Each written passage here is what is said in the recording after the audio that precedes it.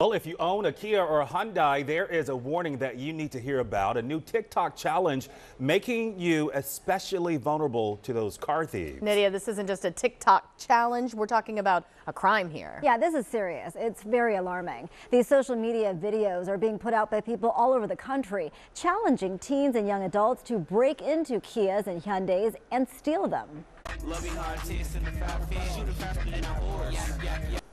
This warning today comes from the Lower Moreland Township Police Department. It says not only are young people being encouraged to steal these vehicles, they're also being encouraged to go on dangerous, reckless joyrides and vandalize the cars.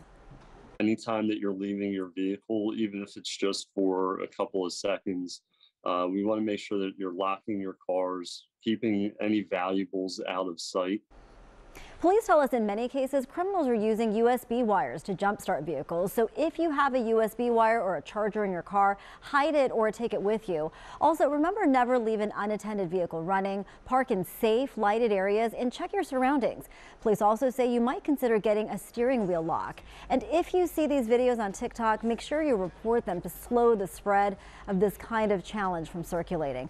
On the police website, by the way, a Kia statement reads the company is aware of the rise in vehicle thefts in our area, but that new models have an immobilizer applied. It also says all Kia vehicles for sale in the U.S. meet or exceed federal motor vehicle safety standards. Great, back to you. A dangerous trend. Yeah. Okay, Nydia, thank you for the update.